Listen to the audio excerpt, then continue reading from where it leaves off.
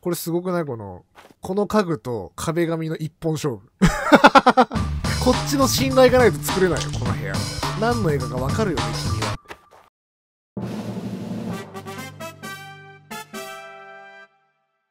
これのつもりじゃなかったんだけど、この流れで、ここ行きたいなっていうのがあって、あたしんちじゃないです。M ステじゃないです。テレテテー、テテレテテテー、テレテテー。まあ、この流れでちょっとやっぱね、ここドラえもんの島らしいんですよね。やっぱでも7時から8時までの間にドラえもんとクレヨンしんちゃんが見れた世界線神だったな。あー、すげえ空き地だ。あ、土管じゃねえ。配置がこれだとさ、土管に見えるし、ここ雷さんちだよね。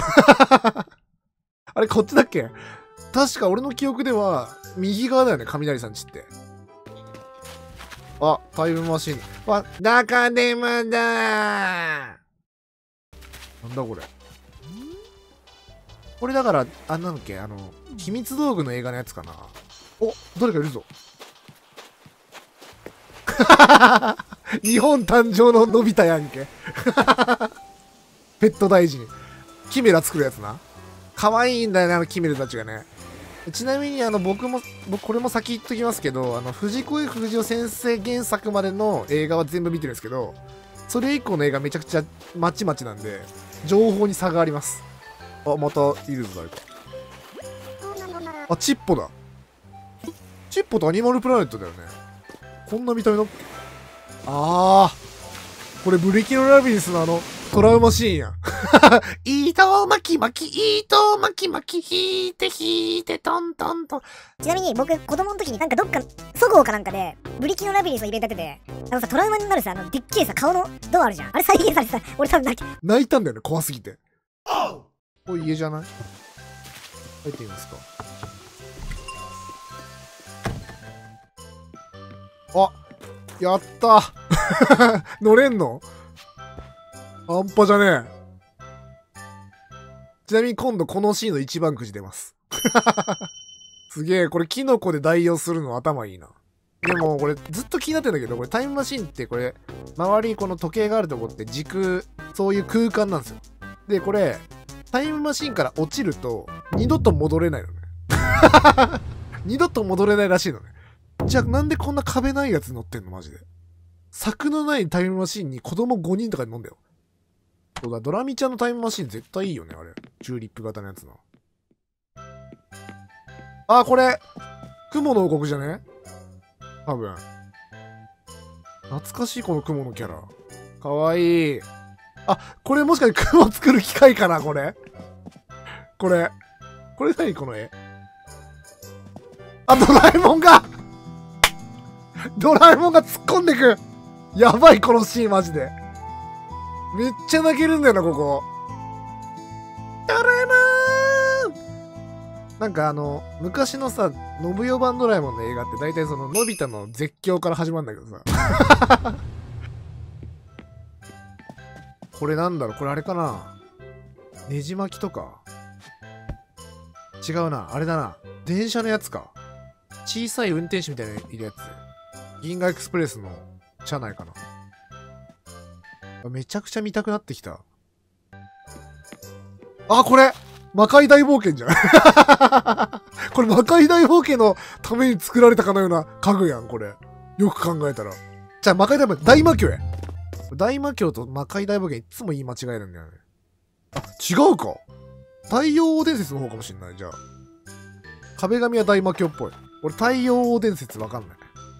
これすごくない？この家具と壁紙の一本勝負。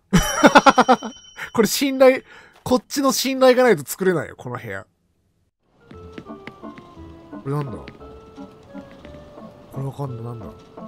あー、魔界大冒険の博士じゃねえけど、あの人の家か。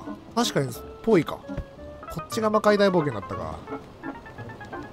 魔界大冒険はマジでメデューサがトラウマだよね、本当に。これなんだ？チャプって言ったけど大丈夫か？美穂さん大丈夫かしら？あ、最遊記か。なるほどね。パラレル最遊記や。すげえ、マジでさ、これ、家具だけで行くの、すごくないこれ。委ねてる、こっちに。わかるわよね、美穂さん。ドラえもんズなんで消えたんや。俺、本当にそれ思ってて、マジで。ドラえもんズ、ほんとやり方によっては、おそ松さんみたいなブーム来る。僕、ドラえもんズ見たすぎて、ドラえもんズとか入ってる DVD ボックス買ったから。あれあるんですよ、実は。DVD ボックス出てるんですよ。ドラミちゃんとか劇場版の同時上映ばっか集めたボックス出てて。あとドラミちゃんの映画も俺地味に好きでさ、米俵の話のやつ。あらら少年探偵団みたいなやつ。探偵団じゃねえな。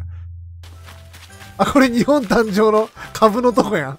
これ株割ると飯出てくるやつでしょ。いや、だからこういうさ、秘密道具憧れたよね。で、これ、お花大臣の静香ちゃんの仕業でしょ、これ。日本誕生めっちゃ好きなのかな、この人。これ何？虫が襲ってくる話ある。あ、創世日記か。創世日記ってあれだよね。なんか神になるやつだよね。マジで、これ本当にファンに委ねてるわ。何の映画かわかるよね、君は。試してきてる。クイズだよ、ほぼ。宇宙漂流記。あ、これ。で、来たじゃん。海底祈願城じゃん、多分。これバギーちゃんじゃないの？海底祈願城もさ、たけしとさ、スネ夫が車乗って敵音切れるシーンとかめちゃくちゃ怖いからね、あそこ。ジャイアンのことたけしって言うんだ。匂わせみたいになっちゃった。よくそんな小さい時に見たものの記憶はっきりありますね。逆なんです。小さい時の記憶しかないんです、僕。こ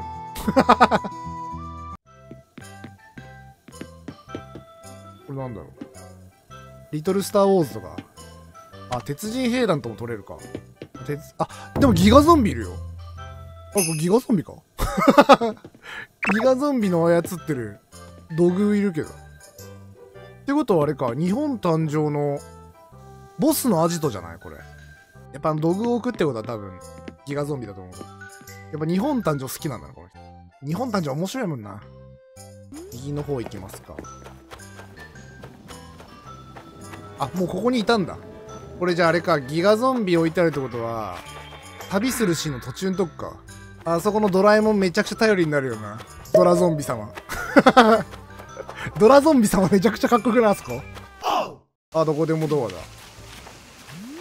うわ、これドラビアンナイトじゃないの？多分そうじゃないこれ、砂漠あるってことは。あ、絶対ドラビアンナイトだ、この辺。あ、これさ、静香ちゃんがお風呂入るシーンじゃない？靴下置いてあるもん。まさかこんな、しんちゃんだとヒロシに見える靴下が、ドラえもんだとやっぱ静香ちゃんに見えるんやな。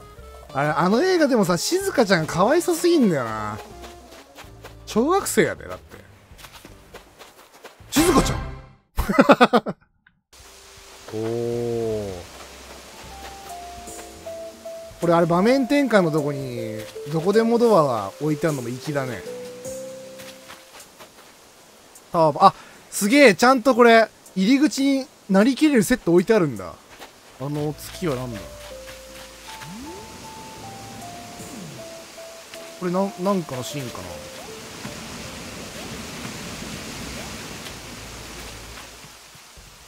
お、これなんかっぽい。あ、これ鉄人兵団じゃない？サザンクロスじゃない？なんだっけ、サンタクロスだっけ？あー、月アニマルプラネットかもね、もしかしたら。あ、確かにアニマルプラネットっぽい。月が2つある。入れる。これなんだ？アニマルプラネットってことか。なるほどね。確かにアニマルプラネットと住民相性いいよな。だから固まってんだ。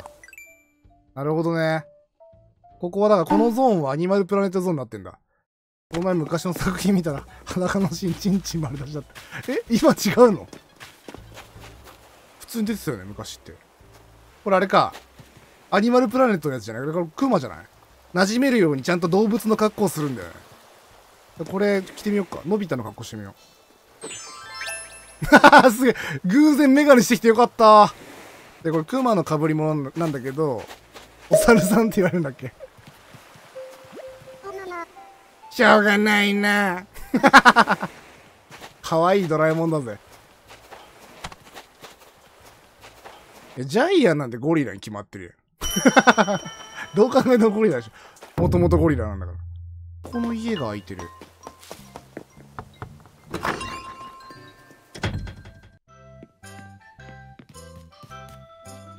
これ何のび太んちもしかして違うか。のび太んちじゃないね。結婚前夜のび太の。でもこれお父さんの書斎っぽくねえな。あ、チッポの家か。なるほどね。そうか、ここはアニマルプラネットゾーンだから、これチッポの家なんだ。なるほど。あ、これ置いてあるからそうだ、多分。なるほどね。これ全部見ちゃったのかな。全部見ちゃったのかな。じゃあ帰ります。目覚めます。ドラえもんは最高の漫画。声優変わる前の絵があんまわからない。そうだよね。これ多分世代ギャップ出るな。これ映画の原作の大長編ドラえもんって漫画版があるんですけど、それを絶対寝る前に読んだんで、小学校の時。ほぼその記憶なんだよ。